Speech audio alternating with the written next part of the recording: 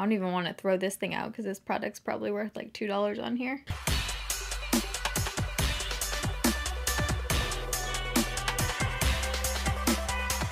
Alright, so today we are back for Foundation Friday. This is the first Foundation Friday after 15 days of foundation ended. So I just did the wrap-up video last week, so if you want to know my top foundations from Season 6, 15 Days of Foundation, you can check out that video, but we are back. So I do Foundation Friday every single Friday on my channel, 6 p.m. Pacific time if you're new here, but I thought it would be interesting to test out the most expensive foundation on Sephora. There are actually 3 foundations that all cost the same on Sephora, the most expensive ones that are all $120 for a foundation. The Giorgio Armani Crema Nude foundation, which only comes in 3 colors, might I add. The La Mer Soft Fluid Longwear foundation, which I have been wanting to try for forever.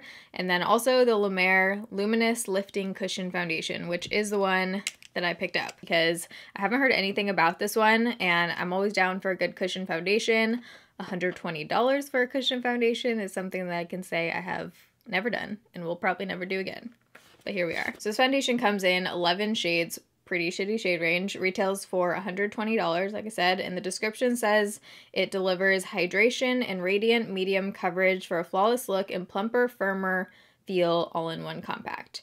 So you guys will see me unboxing this and stuff in the demo, but here's the compact, and it does actually come with a refill cushion, so you are getting 2 for 1. It's about $60 per cushion if you want to think of it that way. You know, still expensive. Make sure if you have any cushion foundation that if it feels like it's starting to dry up, that you actually take out the cushion and flip it over, because there's tons of product that gets underneath the cushion, so you do want to flip it and you'll get way more uses out of it. I also have a DIY cushion foundation video if you want to see how to turn any of your foundations into a cushion foundation. But if you're excited for Foundation Friday, don't forget to give this video a thumbs up. If you're new here, you can join the Beirito family and subscribe. Let's get into it and test out, where did I just put it? The most expensive foundation on Sephora. Okay, so the description on Neutral Ivory 12 says very light skin with neutral undertone. So that was still in the very light skin category. This one just had the neutral undertone, which is why I picked this shade. So I've been applying Aquaphor to my scarring things, cuts from the dermaplaning esthetician. I have a breakout right here right now. Oh, it's very tiny. I was picturing like this massive compact. Okay, wow. Down here you get, oh, this is the actual cushion. Okay, so it's a really pretty pink kind of packaging. And oh, do you get an extra cushion? That makes it a little bit more justifiable to be $120. I guess you're getting basically like 2 foundations. So usually I find that the applicators that cushion foundations come with apply best with cushion foundations, but I will try maybe have my face with a sponge. Let's see how it goes with this thing first, but here we go.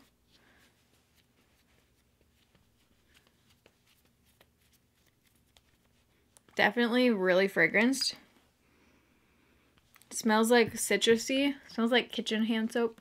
I do eventually want to do my top cushion foundations video, but I feel like I still have a few I want to try before that. So the shade is a bit dark. Looking at my neck, the undertone looks right, but it's definitely about a shade dark, so hopefully that doesn't oxidize throughout the day. I'm just going to bring this across my forehead. I guess we'll try this part of my face with the sponge. Ooh, getting pretty good coverage. Actually has more coverage than I thought. It says it's supposed to be medium coverage. I do think it looks like medium coverage, but high medium. Looks like I'm starting to crease already on my upper lip, and it definitely looks luminous. I like a luminous foundation. See if it builds up a little bit on this side. A little bit does go a long way. I don't even know where to put that. See if I can build up the scarring over here. Okay, it is looking like it's building. Looks really pretty on the skin. Feels very white. Wow, I cannot talk today. Lightweight. Right now, it's looking beautiful. It's looking good on my forehead. Looks good between my eyebrows. The only thing I'm noticing is that it's kind of like emphasizing my pores a little bit. Sitting on the skin really nice. I just have a scar there from the esthetician thing. And then right here too, you can kind of see it, but it's looking just very smooth and radiant and super pretty. Right now, do I think it looks any better than my like $20 cushion foundation? Not really. I don't think it looks like, you know, unreal or like super different than another cushion foundation, but we'll see how it wears throughout the day. Right now I am really liking it. I don't even want to throw this thing out because this product's probably worth like $2 on here. It does look like it's mattifying a tiny bit, which I don't mind because it looks like it's just turning into more of like a satin kind of finish down here at least. On my forehead it still looks super dewy, but I'm going to give this one a couple minutes to see if it sets down, see if I need to powder my cheek area at all. It's feeling like it is starting to set. Right now it's 9:28, so I'll see you guys in a few minutes. This is going to be one of those days where there's lipstick all over my teeth this entire video. Calling it now. But it's now 9:56. We're going to call the check-in time. What did I say? When did I leave you guys? 9:30? I think it was 9:30. We're going to call check-in time 9:30. So the rest of my makeup is on, and I actually didn't have to set my face, which I love. It feels still slightly tacky, but totally fine to blend stuff on top. I didn't feel like I had any major issues blending my products on top of it. It looks very nice right now. Really nice. I am starting to get a little bit of dryness on my upper lip. It looks like it's going to be maybe one that creases, but everywhere else looks beautiful. I love the way my forehead looks. It just looks like radiant skin. You can't like see the product sitting on top of my skin. But the makeup on the rest of my face, I use the Pure Bronzing Act Matte Bronzer. This has been one of my favorites lately. It is so pretty. For blush and highlight, I use this NARS palette. This is in Exposed, and I'm not sure how I feel about this. I've used this like 4 times, I want to say, so far. It's an interesting formula. It's pretty stiff, but I almost feel like it's one of those blush formulas that kind of like lifts up the makeup underneath a little bit. I'm still playing around with it, but I used this highlight in this blush shade today. For eyes, I used the new Morphe 35G Bronze Goals palette, and this just has exactly what it sounds like. Tons of bronzy shades in here and really like warm summery kind of shades. For lips, I used Collab See-Through Liner with Bare Minerals Peony, the new lipsticks. This is their Bare Pro lipstick. And I think that's everything on my face. I didn't want to do lashes today since we're doing a full day wear test, and I don't want to be rubbing my eyes all day. And my vlog camera that I usually do to use that I usually use to do check-ins, my charger is completely MIA and I have a new one on the way. So we're actually going to be doing the check-ins on my phone today. So just a little heads up, but let's go do that so we can see what this looks like in natural lighting, and I'll do a flash test. All right, so we are in natural lighting on my phone right now, and it looks really pretty. Looks very just flattering on the skin, super glowy. Looks good with my under eye concealer. Like sometimes you can see a distinction and everything just looks like it's blending really nicely. Okay, so I'm gonna pop in the flash photo right here. I think it looks really good in flash. And by the way, the shade out in natural lighting, I actually think the shade looks pretty good now.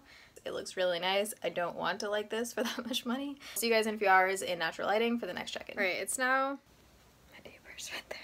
It's now 3:30, so it's been on for 6 hours, and I haven't looked in the mirror or anything at all yet today, so let's, ooh, gone a little downhill. Looks good on camera, but we're gonna get up close here as much as we can on my phone. So I'm not sure if you guys will be able to tell, but it is making my pores look massive. I don't know, it's just like really emphasizing them on both sides. And then my forehead is looking almost like oily. I don't mind it. Like I would rather have foundations look like this than like super matte and cakey, but I do think in real life it's looking a bit worse on this half of my face. That is not highlight, that is oil or whatever. So right now for the price, it's definitely not like holding up how I would want it to. I don't think this is doing any better than some of my other cushion foundations.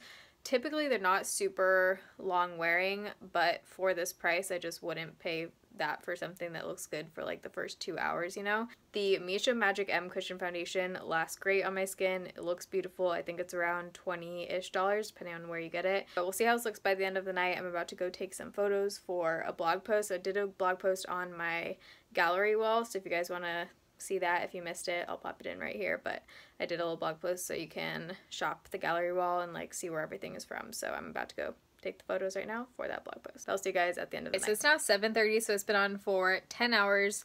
I just worked out. I wasn't like heavily sweating, but I did sweat a little bit on my forehead, so let's take a look and see how we are looking.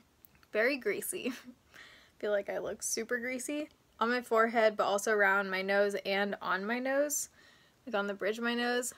And it looks like it's rubbed off on my chin. Yeah, it's definitely rubbed off like in this whole area right here. I wouldn't say this one is like long lasting or anything. Not even long lasting, just like lasting. Like I feel like it came off pretty early on into the day and it's just gotten a little bit like worse throughout the day. It doesn't look horrible. It just, for $120, there's no way. Like I said, I like a couple of my $20, $30 cushion foundations much better than this one, so for me this one isn't worth it. So this one is a pass for me. I actually found my camera charger. I'm so excited. I don't know if it was that one or I think it was an extra one, but I found the extra one, so that's good. But I literally just found it, so it's charging in the wall right now. But I am going to shower, watch The Bachelor finale part 2 tonight. I hope you guys enjoyed this Foundation Friday back in action. If you did, you can give it a thumbs up. I love you guys. Thanks for watching. See you in my next video. Bye.